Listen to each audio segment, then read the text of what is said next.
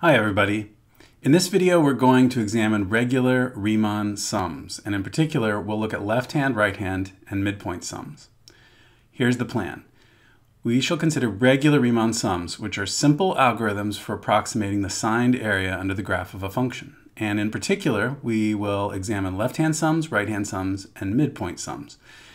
We'll discuss properties these sums have in regard to their ability to provide good approximations, and we'll see how all this plays out by looking at one example. So how might we approximate the area under a graph? So here we have this region that lies below the graph of f, above the horizontal axis, and between the arguments a and b, and we want to know what the area is. So what could we do? Well, one possibility is we could split this interval from a to b into equal subintervals. And then we could use the left-hand endpoints in each subinterval. And the way we'll use them is we will sample the function value at each of these arguments. And then using those values as heights, we can create rectangles. So we can take the width of each rectangle times the height given by the function value and add that all up. So if you take the total sum of the areas of these rectangles, you would get a number, and we'll call that the left-hand sum, a left-hand sum, in this case with 5 divisions. So we would have a left-hand sum with, in this case, in this picture, 5 divisions, but you could use any number of divisions, and the rule would just be to chop up the interval equally into however many pieces you wish. We could split the interval into equal subintervals, and of course we could use right-hand endpoints as well to play this game.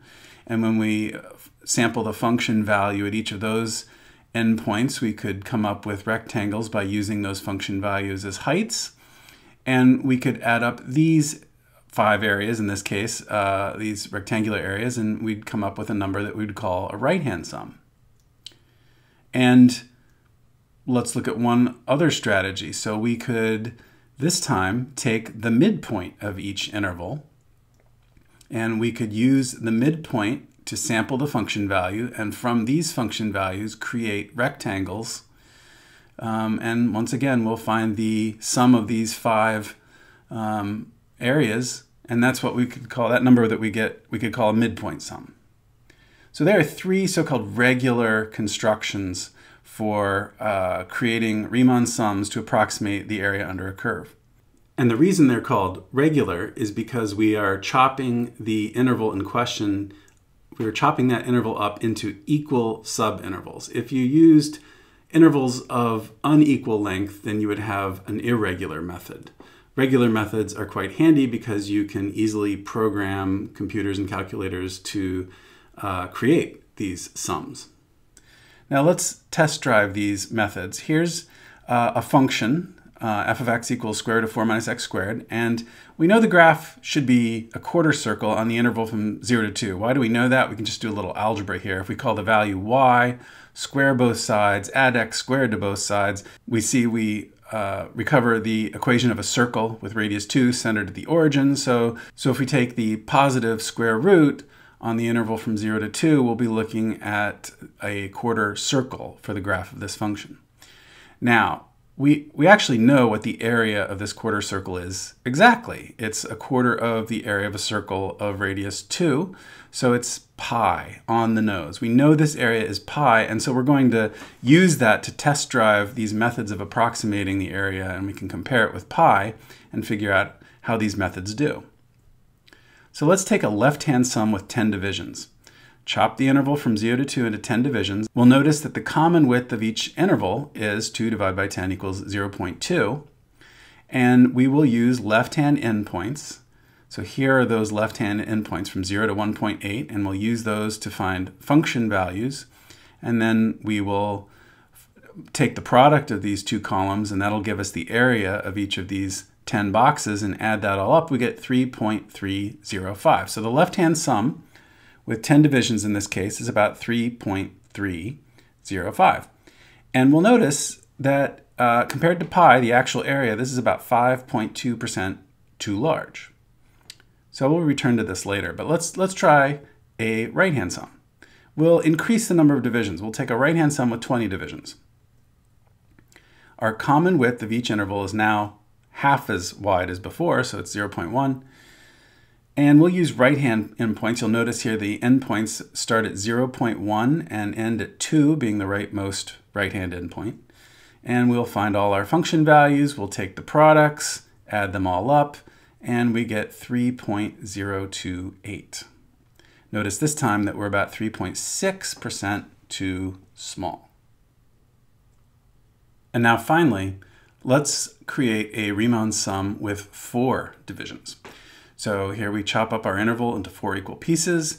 The width of each subinterval is now 0.5, and we will use the midpoint to sample the function. Our table is much smaller in this case. We take the products, we add up all these contributions, and we get about 3.184. Compared to pi, this is about 1.3% too large. So let's talk about tendencies for left and right-hand sums. You could have an increasing function, or you could have a decreasing function. Of course, functions will often switch from being increasing to decreasing, so we're going to restrict our attention to just one or the other right now. And we'll notice that a left-hand sum for an increasing function, if you think about it, that sum that we see there is clearly smaller than the actual area. And for a decreasing function, a left-hand sum is clearly larger than the area we're trying to approximate. And when we look at the right-hand sum, those roles will be switched. So the upshot is that we will always get underestimates when we use a left-hand sum for increasing functions or a right-hand sum for decreasing functions. I don't think it's worth trying to memorize these mottos. It's just you think about the sum you're using and imagine in the case of an increasing or decreasing function whether it's going to be an overestimate or an underestimate. But in any case, the overestimates will always occur for right-hand sums with increasing functions and left-hand sums for decreasing functions. Now, we've been using pictures where the function values are positive, but these conclusions still hold when the function values are negative. So let's take a look at a picture here where we're using a left-hand sum for an increasing function and a left-hand sum for a decreasing function where the function values are negative. And we'll notice that the way to think about this is this Riemann sum is too negative. And this Riemann sum is not negative enough. And similarly for right-hand sums, for a decreasing function, this right-hand sum is too negative, and this right-hand sum is not negative enough to approximate the actual value under the curve. So what's going on? We still have underestimates in this left-hand column. Being too negative is being smaller than the actual value.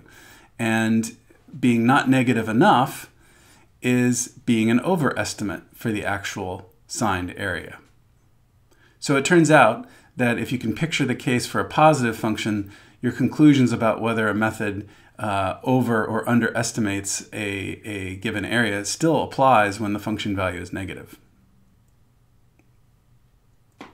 So let's look at tendencies for midpoint sums. When you have a midpoint sum, you're taking this midpoint, sampling the function value. Now, generally, a function is changing its value. It's not constant. And if that's the case, then you would expect on one side for this function value to be too small and the other side to be too large.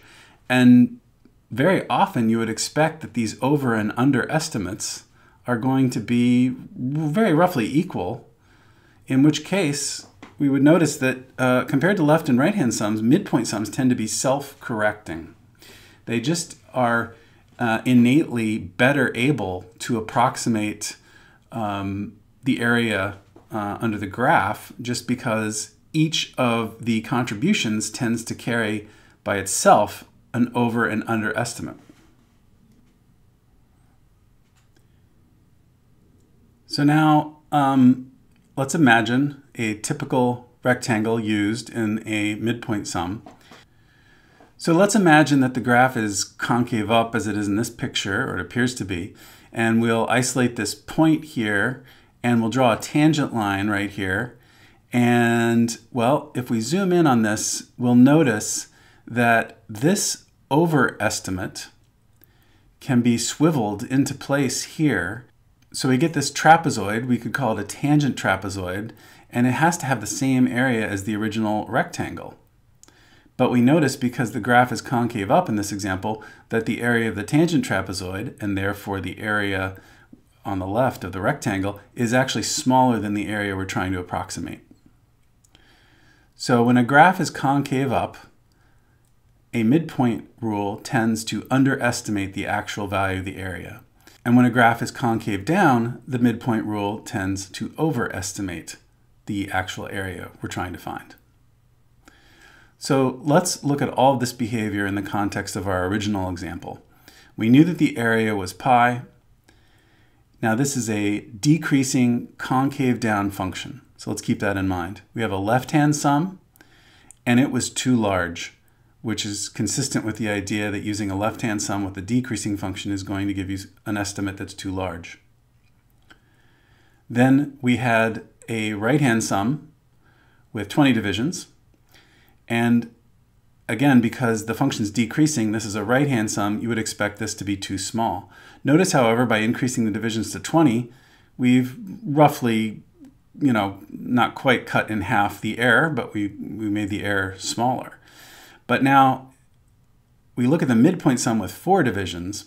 Now because it is concave down, we anticipate that this will be too large, which it is, but notice how we only used 4 subdivisions, only 4, and yet our error is only 1.3%. We did far better using 1/5 of the number of rectangles as the right-hand sum with 20 divisions.